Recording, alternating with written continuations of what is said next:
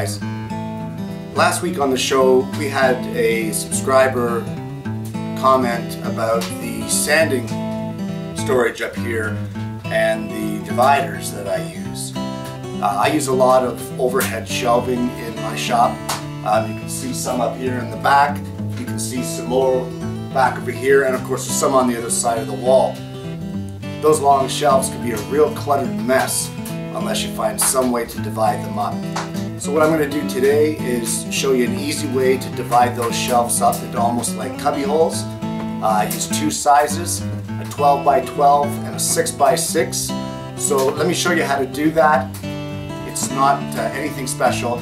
It's not some kind of epiphany. It's just smart thinking. So let's have a look at this. So here we have one of the 6 by 6 shelf dividers. You can see here that I've rounded the corners. That just makes it a little safer when you're reaching in to get things on the shelf. You're not cracking up your fingers or whatever with the sharp edges. We've got a gap here. The gap coincides with the thickness of your shelf. That way you can slide into the shelf perfectly and sit securely, but still be easy enough to slide back and forth. The bottom here is about 1 inch thick. Gives you a little extra support from the underside when you're sliding it into your shelf. So I'm going to show you quickly how to make one of these. You gotta try this. First things first, check the blade for square.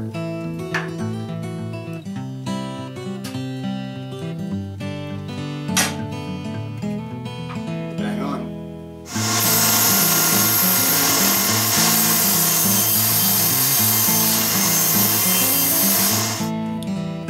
And there we have it. 6 by 6 square. Now we're going to move on to the next step. We're going to leave 1.25 inch gap on the back end of this. So we'll just make a little mark there for 1.25 inch. We also know that we want to leave 1 inch on the bottom for the stability, and that our shelf is 3/4 of an inch thick. So we're going to mark 3/4 as well. Now just basically join the dots with your square to mark out where it is that you want to be cutting. This isn't exactly fine woodworking, fellas. This is just kind of butchery, but it works. Okay, several ways to cut this out. What's your preference? Jigsaw, scroll saw, band saw, it's up to you. I'm going to be using the scroll saw. I'm sure you guys saw that one coming, so let's move over to that one. Okay, with a 3/4 inch thickness, I'm going to be using a number 7 reverse tooth blade, and you just want to cut it out, follow along your lines, try to be as accurate as you can. Again, this is not fine woodworking. Okay, now to round those corners. It doesn't have to be anything fancy here, guys. You don't need some fancy beam compass or anything like that. Normally, I would probably use a compass, but I just want to show you guys you can use anything. How about a can of wax? Just mark those corners. It doesn't have to be really anything precise. Not at all. This is just something to mark it out. And you know how I'm going to cut it. So now we're going to head back to the scroll saw.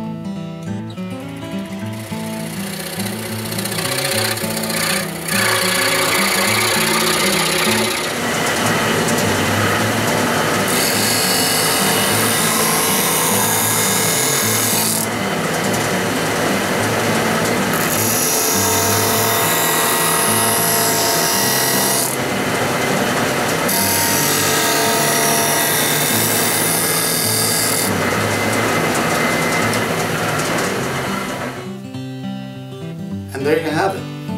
It's as simple as that. Probably took about 10 minutes in total to make. I just made the one. You can make 20, you can make 30, you can make as many as you want. Whatever your needs are, that's how many you can make. Obviously, to use them, put them on your shelf, slide them in. That's it. It's a great little thing. I'll tell you, it can turn a cluttered shelf into an organizational area. I mean, it's fantastic. Try it out and you know, it'll clean it up just like magic.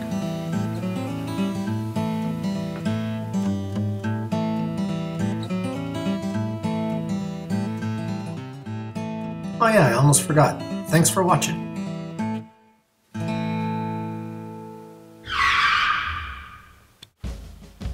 Just one more thing, guys. When you're screwing up your blade, don't be a hero. Unplug it.